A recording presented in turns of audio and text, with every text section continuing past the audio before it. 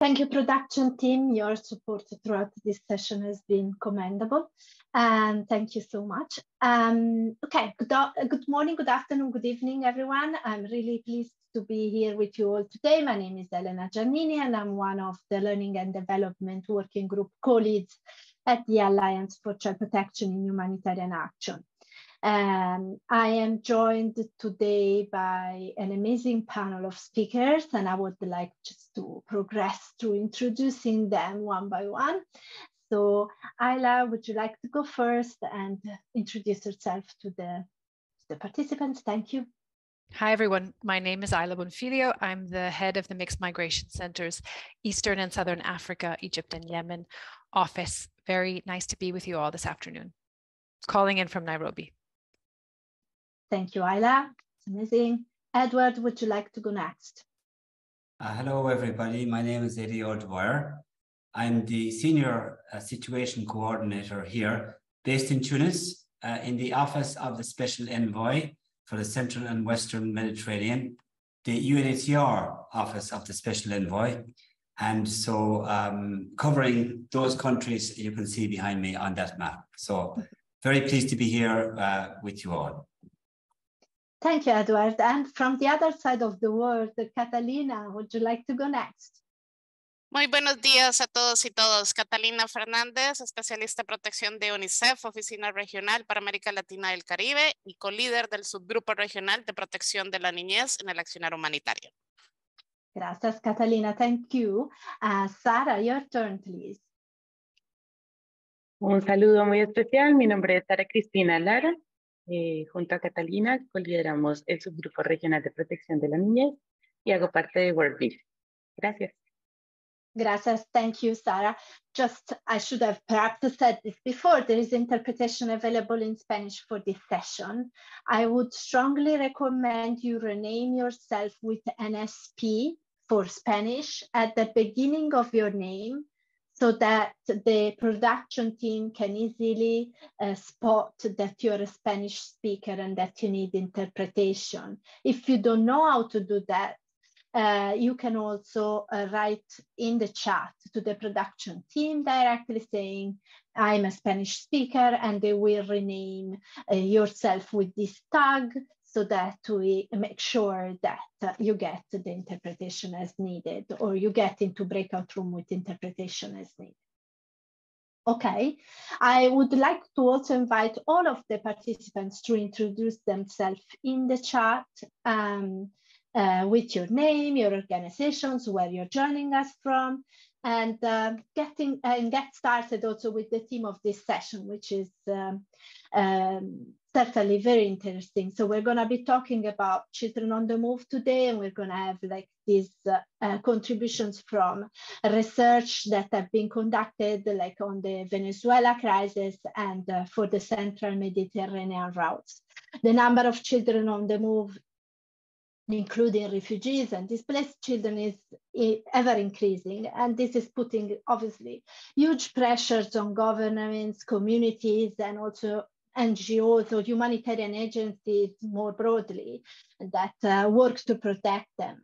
At every stage of the journey, certainly children on the move face a different set of vulnerabilities and challenges. So I would like to start with a quick Mentimeter exercise, if the production team can assist me by sharing the Menti link in the chat, by asking you all along which mixed movement routes are you working, or which locations and countries. So I'm curious to know if you have been engaged with programming on children on the move, and if you can type your answer in the Menti link that has been shared, or in the chat directly if you prefer.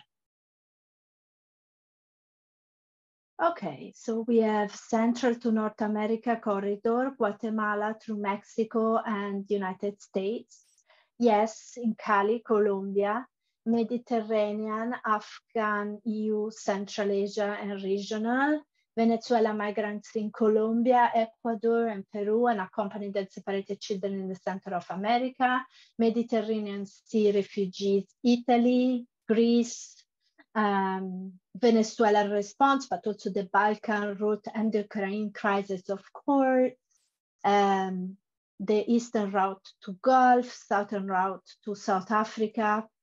So plenty of different contexts. And I see that there is also some participants inputting in the chat, working in Timor-Leste. Wonderful. So I wanted all to center ourselves like on the theme of the session. And I would like now to ask basically for an introduction to the research that has been conducted and the findings on the vulnerabilities for children on the move from our speakers today. And I'm gonna start with Sarah. Sarah, would you like to come forward and present your research a bit? Muchas gracias, Elena.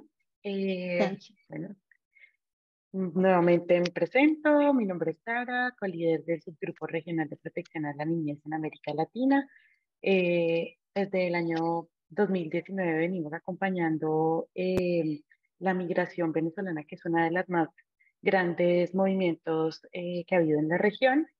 Y en el año 2022 hicimos este informe que describe a nivel regional los impactos de la doble afectación a niñas, niños y adolescentes refugiados y migrantes, particularmente los no acompañados y separados de Venezuela.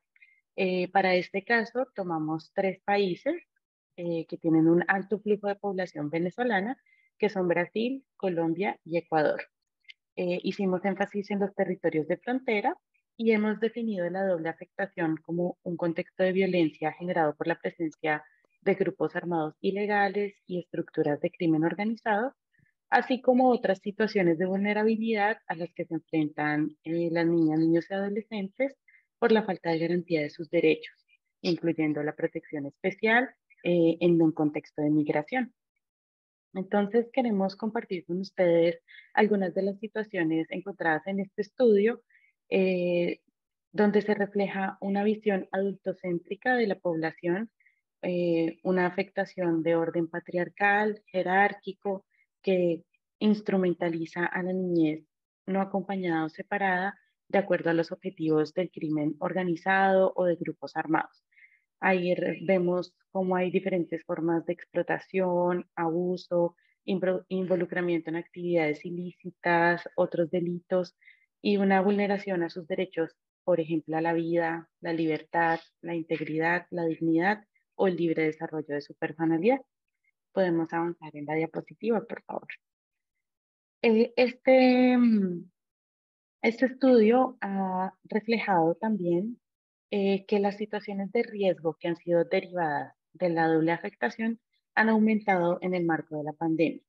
Una de las razones de este incremento es que la prestación de servicios de asistencia y atención en esas zonas de frontera se vio disminuida. Y además el cierre de fronteras incrementó el paso por puntos irregulares donde operan muchos actores ilegales que van desde bandas delincuenciales hasta redes transnacionales de crimen organizado o grupos armados no estatales, como es el caso de Colombia. Entonces, seguimos adelante, por favor. Tenemos algunos perfiles de niñas, niños y adolescentes no acompañados o separados que han sido identificados en nuestro estudio. En general, podemos ver que los niños y niñas que están en tránsito o en condición migratoria, pero que permanecen en una situación irregular, son más vulnerables a este tipo de violencias. Son niños y niñas que carecen de redes de apoyo, que muchas veces han sido invisibilizados porque no se registra su trayecto, su presencia en los diferentes territorios. Algunos de ellos son indígenas, están en situación de calle, tienen perfiles de discriminación múltiple por género, etnia, edad. Además, son niños y niñas que están desescolarizados, que no cuentan con información fiable sobre los lugares de tránsito o de destino y que ya venían con un perfil de vulnerabilidad desde su país de origen. En ese gran universo de niñas y niños que están en esta condición de vulnerabilidad, hacemos un foco en los niños y niñas adolescentes no acompañados o separados, que por lo general son adolescentes que buscan ingresos que han sido o se han convertido en proveedores de sus familias, principalmente en el país de origen. Muchos de estos casos son niños y niñas que están a cargo de otros niños, por ejemplo, de sus hermanos más pequeños o que han conformado un nuevo núcleo familiar y a pesar de tener pues una edad muy temprana para conformar esa familia, están a cargo ahora de sus hermanos o de sus hijos y tienen que actuar de esta forma para su subsistencia. También son adolescentes que han quedado al cuidado de familiares o de otras personas en el país de origen. Con esto nos referimos a los niños dejados atrás, pero que han empezado una ruta para la reunificación familiar, muchas veces sin compañía.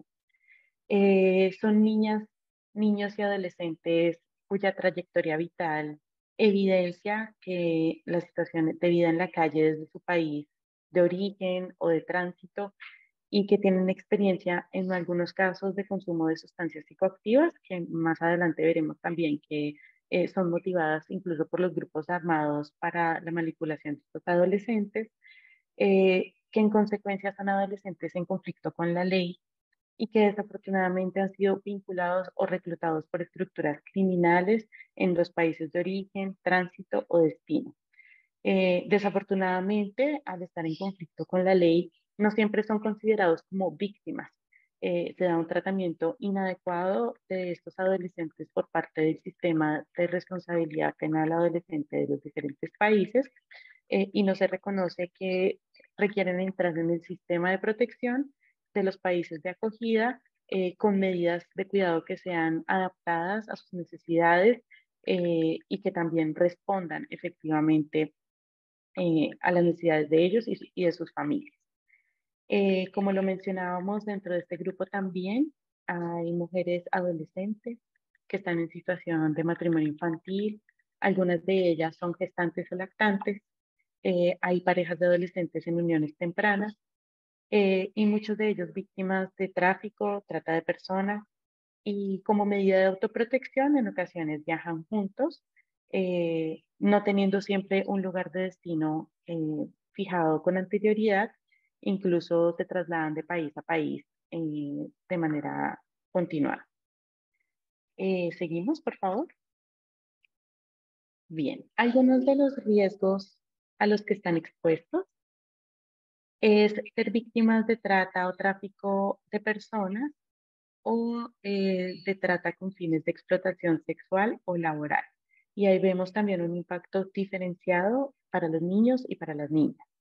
Las niñas, digamos, tienen una mayor tendencia a ser explotadas sexualmente y los niños están siendo explotados según las peores formas de trabajo infantil. Lo hemos visto, por ejemplo, en la extracción de hidrocarburos, de minerales, pero también en estas labores, por ejemplo, en Colombia, donde tienen que raspar las hojas de coca. Entonces, estas son las formas como vemos que han sido explotados según su género. También son víctimas de adopciones ilegales, han sido involucrados en actividades ilícitas asociadas a la producción o tráfico de estupefacientes. Esto genera un fenómeno muy común entre las bandas delincuenciales o los grupos armados, donde los niños y niñas que han sido utilizados son fácilmente reemplazados por otros niños, lo que resta valor, ¿no? a sus vidas, sus derechos, porque el interés del grupo, pues por supuesto, es con fines de esas actividades ilícitas. Ser víctimas de violencia de género también están expuestos al uso, utilización por parte de grupos armados, a ser víctimas de extorsiones, amenazas, intimidaciones, persecuciones a ellos y a sus familias. Y un fenómeno que también es de difícil denuncia es ser víctimas de desaparición forzada, de homicidios o de desplazamiento forzado. Asimismo, son víctimas de minas antipersonales, incluso se han convertido en reclutadores o son reclutados por otros adolescentes y como decíamos anteriormente, no son reconocidos como víctimas por diversos delitos. Entonces, hasta aquí vamos a compartir por ahora algunos de estos hallazgos. No sé si tal vez mi compañera quiere agregar algo sobre lo que hemos encontrado en nuestro estudio. No, Sara, de momento has completado todo. Adelante. Gracias. Gracias, Elena. Adelante. Thanks, Sarah. That was really interesting, and at the same time, sad to hear the complexities of like the situation of children along this route. But I would like to leave the floor to Ayla to hear about your research and vulnerabilities findings that you have uncovered through your study. Please, Ayla, the floor is yours. Thank you so much, Elena. Good afternoon, everyone. While we wait for the presentation to be loaded, here we see, we can already proceed to the next slide. So today I'll be presenting some findings on findings on the experiences of children and youth on the move along the central Mediterranean route, focusing in on where we conducted the research in Sudan and in Tunisia. And I'd like to split it into two parts, because we set out first having to build what we thought was a child-sensitive approach within the research, and how do you conduct research with children in an appropriate and sensitive way. And so on the screen you see the beginnings of our approach, which I will now outline. So first, recognizing that quantitative instruments are not the most sensitive when dealing with children, because they are highly structured. They don't allow for you to adapt based on cues that a child might be giving you, that they're uncomfortable with a question, or that they might need rephrasing, or a new question should be asked. And so we restricted our quantitative survey data collection to adults traveling with children in their care and youth over the age of 18. And so with caregivers, we were able to talk with them about the children in their care, what their care arrangements were like, their household vulnerabilities, the perceptions of their perceptions of risks that children were exposed to, experiences or access to education. And then with youth, we were really looking at their direct experiences, their support networks, their livelihoods and exploitation that they might have experienced along the route. And so we developed really targeted, more age-sensitive modules for these two groups. It's a way of kind of asking around. And I should point out that a lot of the youth that we interviewed had started their journeys before they reached the age of 18. So that's something we also learned through the course of this research. You see about 10% in Tunisia. And then we used qualitative methods when talking directly with children of different care statuses. So that's accompanied children or unaccompanied and separated children. And so taking these three groups together was really how we envisioned how to collect data on the experiences of children. So when we get to the feedback room, the breakout rooms, it would be great to see how do other organizations and researchers go about doing this. Next slide, please.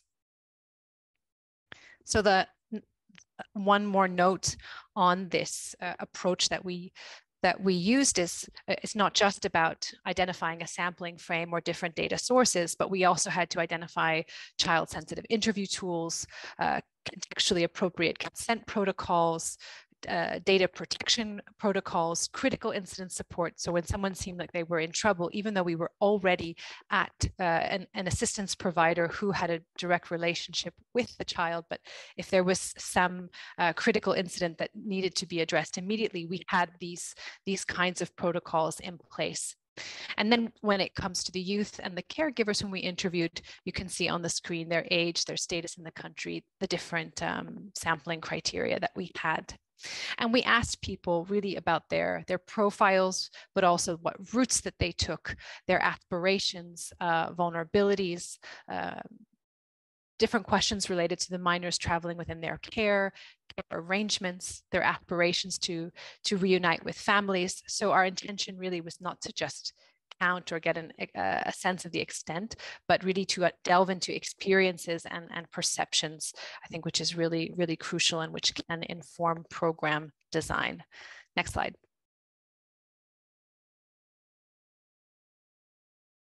So we'll delve now into findings. So any feedback on the approach would be great. And now if we turn to look at what we found, and all of these, the findings are published online or are about to be if they're not, but for caregivers, they are online. If we asked first caregivers how many children were in their care. And among the respondents whom we interviewed in Sudan, the largest group, so more than 50% said 4 to 6 children, and 9% had said 7 or more children. So that's well over 60% of children, of caregivers who are traveling with more than 4 children in their care. In Tunisia, it was slightly less, but still we see people traveling on the whole with 2 or more children in their care. Next slide. 86% of those that we interviewed in Sudan were the sole caregivers, and 92% of those we interviewed in Tunisia were the sole caregivers, which is striking. And then we saw some interesting differences, and I think this stems from where Sudan and Tunisia are respectively along the central Mediterranean route. Sudan is much closer to places of origin and earlier on in the journeys, whereas Tunisia is much later on if people end up taking the Mediterranean crossing at all. So in Sudan, most of the respondents started their journeys with children, whereas we saw a higher share of people in Tunisia who reported that children were born along the route or care arrangements began along the route. And this is really important to consider because it shows how people's care arrangements can change over time. And more than half of or just about half of people in Sudan, about a third in Tunisia, were traveling with at least one child that was not their son or daughter. So we see the complexity of care arrangements here. And then if we think about livelihoods, we see how just 42% had a source of income in Sudan versus 80%. So if we combine all these factors together and we consider the findings from the previous slide on the number of children that people are traveling with, it gives us quite a realistic sense of how complex and vulnerable that certain caregivers are and the needs that they have, and gives us some indication of what's necessary from the programming side to consider. Next slide.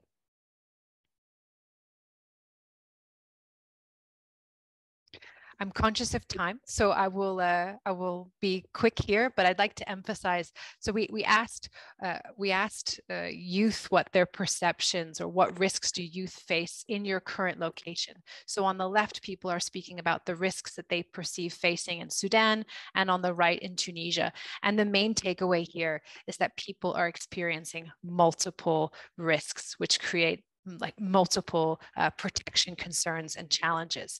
We also see key differences, not surprisingly, in terms of gender, where, for instance, sexual violence is perceived as a risk more for women, although, of course, this can also be due to some of the cultural biases against men reporting sexual violence as a potential risk for them. We also see some key differences in location, and we see on the whole that there's a higher perception of risk in Sudan. And we see some more, let's say, gendered differences in Tunisia. So for some of these risks we followed up, you'll see on the screen that we have the perceived risk of forced work or labor exploitation. In Sudan, across the board, domestic work was seen as the most precarious sector of work in terms of forced work for youth, whereas in Tunisia, that was the case for women respondents or women youth, but for men, it was in the construction sector. Next slide.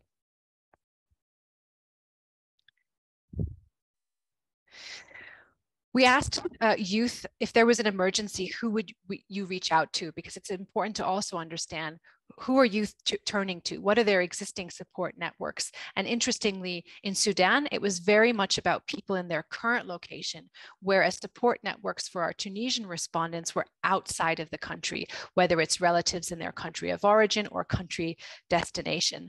I won't repeat all of them for time, but it's important to emphasize here that we need to know what existing support networks are, so programming can see what are the networks we should be fostering or facilitating. Next slide, which is my last slide. assistance needs. Again, a key message here is about the multiple needs that youth and also children have, and you can see them here on the screen. So all the interviewed youth whom we interviewed in Sudan reported needing assistance, and this was the case for 91% of the people that we interviewed in Tunisia. And you can see the top 5 forms of assistance that youth said they need right now versus those expressed by children. And you can see some key differences in terms of education or child or daycare. But you also see the presence of some basic needs here, which is key. So not just child-specific needs, but very much basic needs as well. But we are all looking at humanitarian contexts. Thanks very much, Elena, and I'll turn it back to you. Thank you so much, Ayla, and also for being so mindful of time. That is like so appreciated. Very interesting. It's also giving me a lot of food for thought, like listening what Sarah had mentioned about the double affectation and now all of this information about different contexts such as Sudan and Tunisia. Super interesting. Just a note for the participants, do flag any question you might have in the chat. I'll try to keep a record of those so we can ask those at the end if we have a little bit of time. But before we get to that, I would like to ask the speakers, and in this case, Edward first, their reflections stemming from this research on actually working with children on the move. And yeah, Edward, the floor is yours. Thank you very much. I think I'm waiting for the slides to come on. There's a few more slides there. I could just talk to those when they come. But just let me start by opening to say that I'm very pleased to be here today at the Alliance with MMC, a really valued partnership that has been developing over the last couple of years in particular. And it's going to get more important because research, certainly in this area of child protection, is going to inform us all, I think, in a very complex period ahead of us. Right now, I think UNHCR this morning announced, or last night announced, that there are 108 million displaced people in the world today. It's the highest ever. So there's a new figure for everybody in the room. And if that's a vast problem, child protection within that amount of people is also a vast problem. Now, I suppose the word there is don't let's get discouraged. And I see that people from all over the world are here. We have the Americas and all of the problems that are coming up from South America through Central Americas and the Asia. Heard on the BBC this morning, some horrific stories from Afghan men being trafficked and families being held for ransom. So I mean, children in those contexts are in such a difficult situation. So its research is going to help us understand our environment and understand more about what responses we're going to be collectively to bring to bear on that. So on the first slide, it's about research, I understand. Maybe we're after jumping, yeah. So the first one is on research. And there, the reflection is that with MMC, we embarked on some earlier research projects like tracking the abuses on the route in the Mediterranean. And that was published in 2020, and that showed where the abuses were happening and who was being abused, and children came out very strongly out of that report as being one of the most vulnerable groups. Then in 2021, there was a policy workshop, and I'll drop it in the chat for you. And I just encourage people to take a look at that. I think that's the right link. But take a look at that policy workshop. And that policy workshop involved a lot of people, academics and people from UNHCR and MMC, but it guides us today. And from that policy workshop, that inspired this research that has been undertaken in the last year. The message there is that I think in the context of the Global Refugee Forum, in the context of the union of the partnership between Africa and the Europeans, in the context of the Rabat process, in the context of the Khartoum process, the Joint Valletta Plan of Action, research is going to inform how these things move forward. And I'm placing you into the Central Mediterranean situation right now as we're talking. There's a very active conversation between the Europeans, let's say, and Tunisia at the moment, but also other North African countries on how best to have a joined up plan together to address some of these challenges. And child and youth protection are first and foremost in that. More targeted research will be needed. We will need to be addressing, it has been addressed already, but the intentions of different groups, child and youth, the protection risks involved, the services available at different parts of the route. And there are other pilot projects, and Lampedusa, there's another one coming up in terms of actually tracking the routes that people can. So hopefully using biometric research there. Yesterday, we just had a chat with MMC. We're going to be looking at climate. We're going to be looking more at conflict, how that mixes in with economics and social factors. That's going to be the new agenda, which is going to help us respond to this massive Sudan emergency, for instance. So that's just coming on your screens now. Next slide, please. Right, reinforce referral of children in remote border areas. This is part of a route-based approach. It's also linked to another slide you'll see in a minute about joining up cities and secondary cities. This is places like on this road. I'm going to mention areas: Dongola in northern Sudan, Asamaka in northern in northern Niger. These are places close to borders where people pass from one country to another, and there are very few services out in these areas. How do you get there? It's partnerships. The reflection is we can't be all out there in these remote areas. We don't have the money, the resources, and it's very difficult to get there. So we need to be working with the people who are there, and we need to capacitate them and have the partnerships that we can work in those remote locations with them. Next slide, please. It's linked to the same conversation. So there's a lot going on in the world with cities. There's a cities forum everywhere, and they're very interactive. They're wonderful for dialogue, and indeed ourselves and MMC are involved in them with the Afri-Cities and all of the partners, wonderful partners that are in there. The problem and the challenge with this is joining those people up in a cohesive dialogue. So these are all happening, but these are all happening, but the conversations and the action of the participants in those fora are not joined up in a cohesive set of actions. We tried something at the Afri-Cities to try and get a pilot sort of dialogue going on a route-based approach with the mayor from this town and the mayor from this town and the next town in different countries joined up to talk to each other about common challenges. We were not able to do it, but we're not stopping. We're going to try more. UNHCR right now at the moment is implementing a pilot project starting in the Central Mediterranean, coming down to Tunisia, Algeria, and going towards West Africa. And necessarily, we are going to have to join up those remote areas, and we're going to have to join up those teams. Just keep your eye on, I suppose, on this space, and the research agenda is going to help inform how we program that. Next slide, please. Alternative care arrangements. So this is the discussion we have. We're talking about child protection. We're talking about care arrangements, and UNHCR for many, many years in this theatre here has had many different initiatives, the most recent of which was called the Live, Learn and Participate initiative. And that was with the European Union under the Oil Trust Fund. And it was in Egypt, in Libya, in Tunisia, or in Sudan and Ethiopia.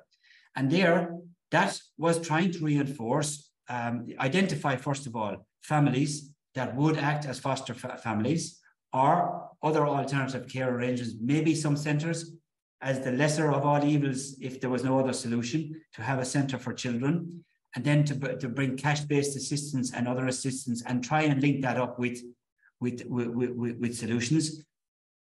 we tried that project ended. All I'm saying there is the message is more of that needs to be done, especially in the new environment with this new displacement, the amounts of displacement. UNHCR alone can't do all of that. Our small efforts need to be, you need a coalition of partners there to engage in this. And I suppose that's the message through all of these findings. Next, please.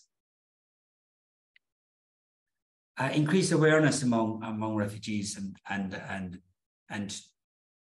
children and youth. So we would point you to a very interesting initiative that UNHCR started up with people on the move themselves many years ago, telling the real story.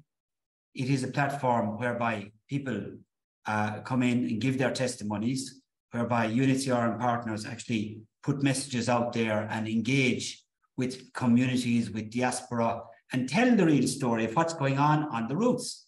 People come in, people who have traveled, who have been to Europe and come back and can tell the people in their own village what happened and what to, don't go, please. If you go, you're likely to face these risks.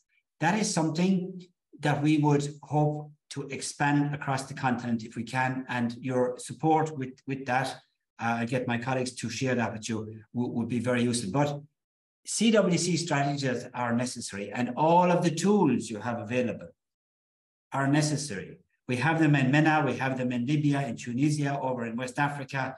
Those the messaging modalities are in play. The hotlines are in play. All the WhatsApp, all of the mechanisms you can imagine are in play to try and pass the message, and still people will travel on the routes and they will still take risks. That's part of human nature, but you can try to save lives at least through this mechanism of CWC. It is so important, at least try. I mean, since so far in the Central Med, we have 1,000 people dead at sea.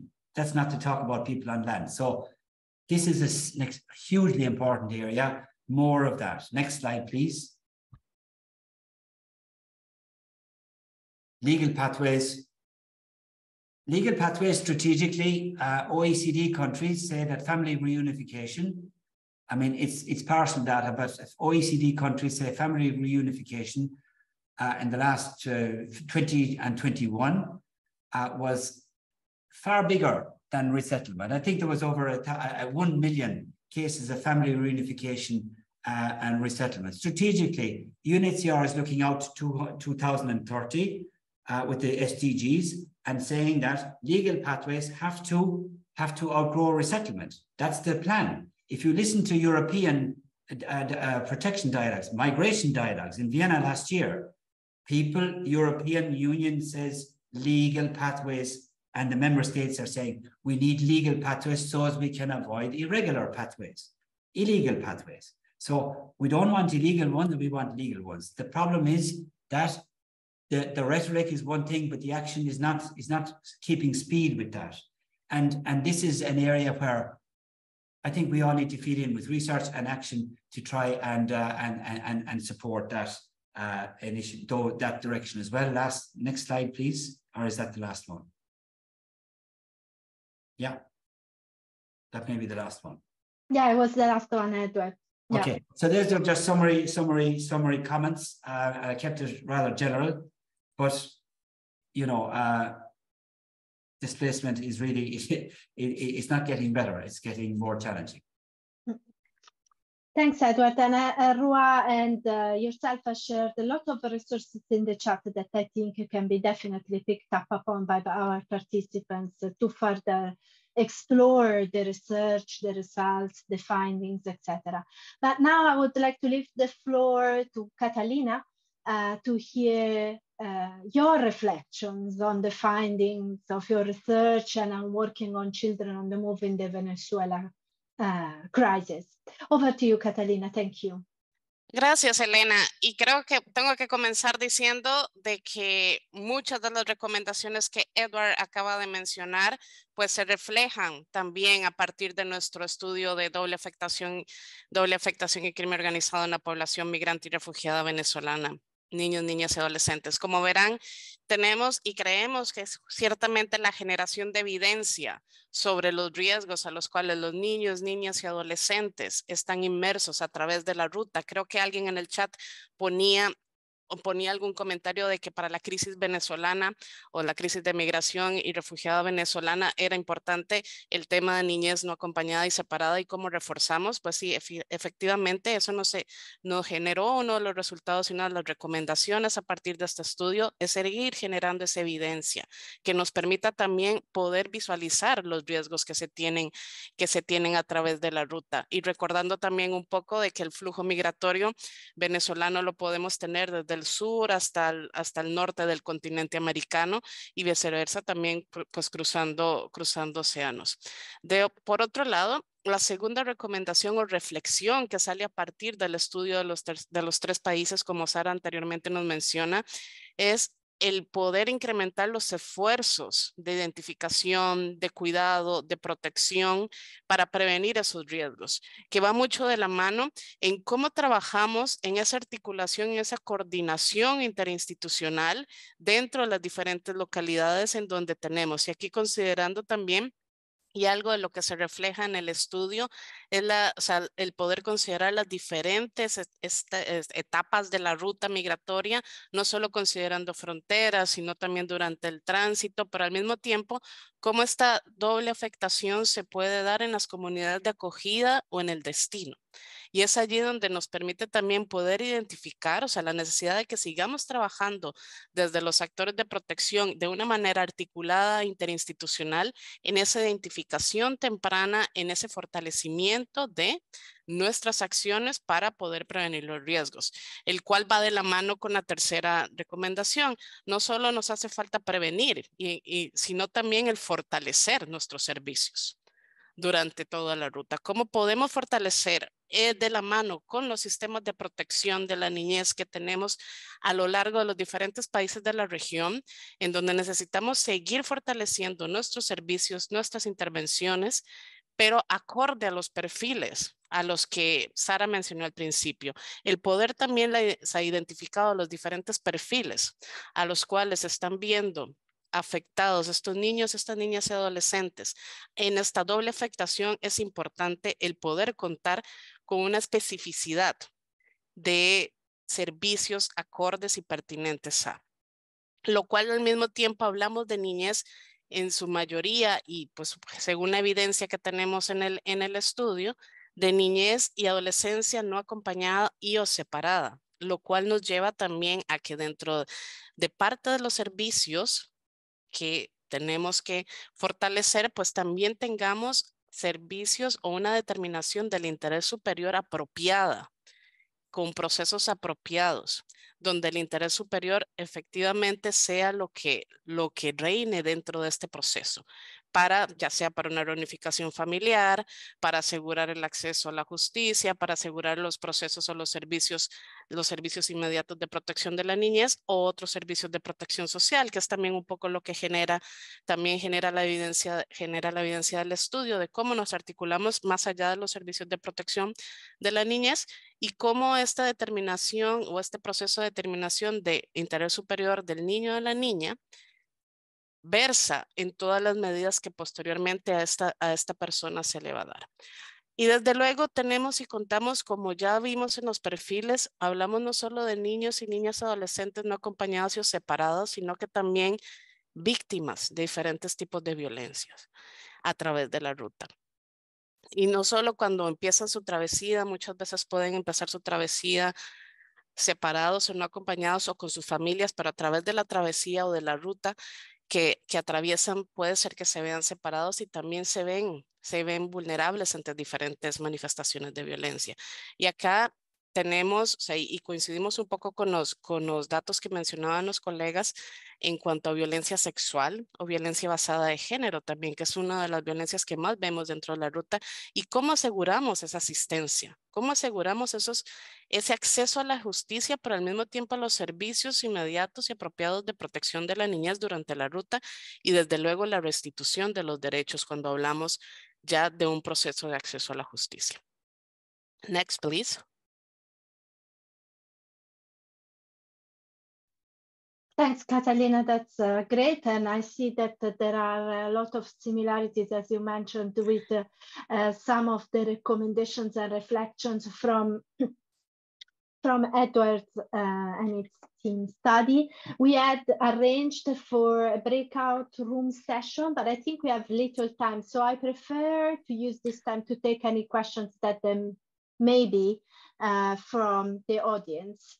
And while I wait for any participants to come up like with questions like or thoughts, remarks, and feel free to raise your hand or drop the question directly in the chat. Like I can pose a couple of questions to speakers as of aspects that, oh, I see that there is already a question.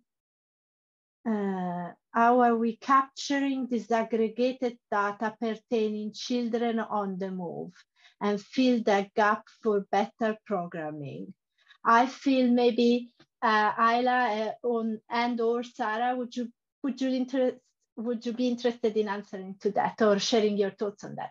Ayla, see you nodding. I'll let you go first. Sure.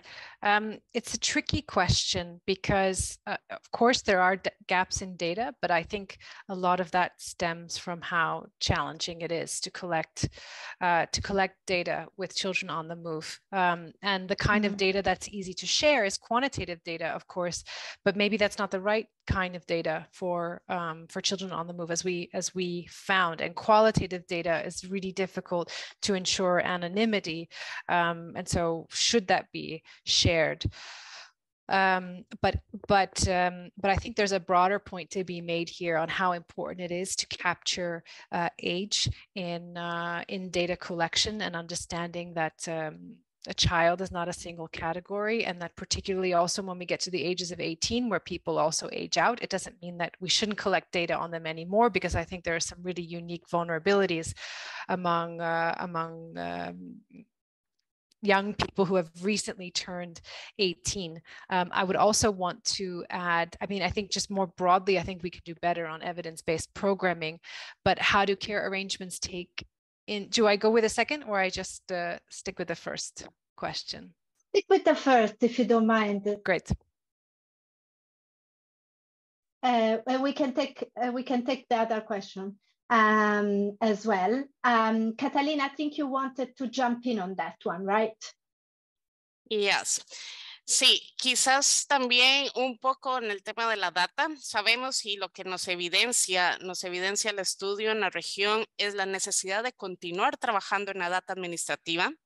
Y si bien también hay que agregar que en el estudio que hicimos sobre doble afectación, hablamos de niños, niñas y adolescentes no acompañados que posiblemente en su mayoría no son captados desde el principio o identificados desde el principio por los sistemas de protección o por nuestros actores humanitarios en las fronteras, sino que más bien son captados, lamentablemente, por las diferentes organizaciones de grupos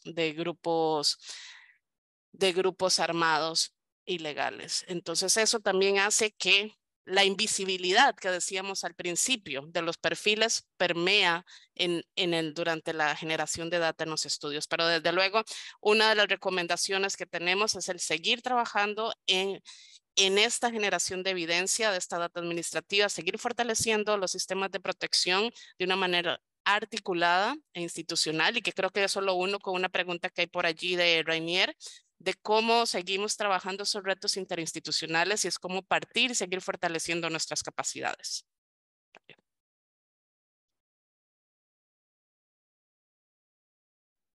Thank you for reading that question, actually, Catalina. Given that I hope the other speakers have been able to listen the interpretation of that question, would you like to give some thoughts to that element of interinstitutional work? Catalina. Sí, está bien. Gracias. A la persona que preguntó, sí, está bien. Los retos que tenemos en la articulación interinstitucional, creo que el subgrupo de protección de la niñez a nivel regional en la América Latina tiene unas muy buenas experiencias de articulación interinstitucional, no solamente entre la sociedad civil y las agencias, sino también en colaboración con los estados y los diferentes sistemas de protección. Sin embargo, sigue habiendo retos en la atención adecuada y en ser capaces de flexibilizar la atención que estamos brindando para ajustarla a las necesidades que hay y para mejorar siempre en temas de coordinación. Entonces, creo que ese es el mayor reto, poder adaptarse a las necesidades de los adolescentes que están sufriendo esta doble afectación en su condición también de proveedores y de víctimas. Thank you, Sarah, for answering to that. There are lots of questions and lots of ideas. I suggest you can also share speakers your input like in the chat. But I want to leave. I want to give the floor to Danielle, who has hand up since a little while to share her question. Danielle, would you like to come off mute and share your question? Sure. Thank you so much, Elena. And thank you to our phenomenal speakers. This has been such an interesting and important discussion today. On the heels of this discussion and with the metric of 108 million displaced, I think knowing that this number is only expected to increase exponentially in years to come, I'm curious about knowing more about what's working well and what needs to change in light of that. Given that we've heard from Sarah and Catalina just now, Ayla or Edward, would you like to come into that? I think that's a tough question. But Edward, I see you unmuted. Maybe you want to come in. Yeah, I mean, what works in terms of child protection or what works in terms of the bigger picture? Just to within child protection, but within broadly of how we're thinking about that and the conversations that we're having in the context of children on the move. So the first thing I might just reflect that any data for anybody on the move, people on the move, is difficult. People in static situations, that's easier. You know, camps you can register. Authorities can also register. Some of them. Some states have a strategic policy not to register. It's strategy. It's not inability. So I mean, there's if you could get first of all a coherent policy on you know, registration everybody on a territory as states normally do, then that would be good. Then joining that up on a roots-based approach, again, this is the challenge, honestly. It is so difficult to try. Ask IOM, DTM, I mean, ask ourselves, ask anybody that's in this business of tracking people. It's so difficult. Now, tracking children is something that is probably more visible, and I think there's an opportunity to keep our eyes open for children, because you know you have a bigger partnership there. UNICEF there, you have the Save the Children's. You have this coalition of a will. That's the wrong word. This big partnership can actually help. I think in this. I think now is the moment to answer that question. Now is the moment to do advocacy on that point, and to put your hand up for children and say, listen, folks, in the context of this new environment where it looks like, if you look at the Sahel and you look at other parts of the world, it looks like displacement is going to grow. You know, if you really do need to try and do something for children, we need to keep a track of them. I think governments will listen to that. That's not a difficult one to sell. So I think there's an advocacy message that can be there. But then the systems and how to do that, that's a technical discussion, not for today. You can go into a breakout room and figure out how that might be done.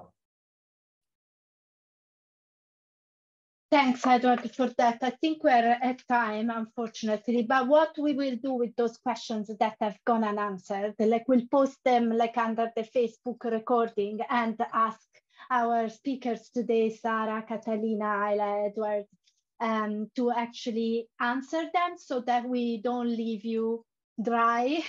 The time is limited, the research are very extensive and certainly to be explored further. And you can continue also the discussion on our social media or on the community of practice. I want to thank Sarah, Catalina, Edward, and Ayla. Thank you, gracias, for being with us here today. It's an impressive amount of work that you have been doing, and thanks for sharing it with us today.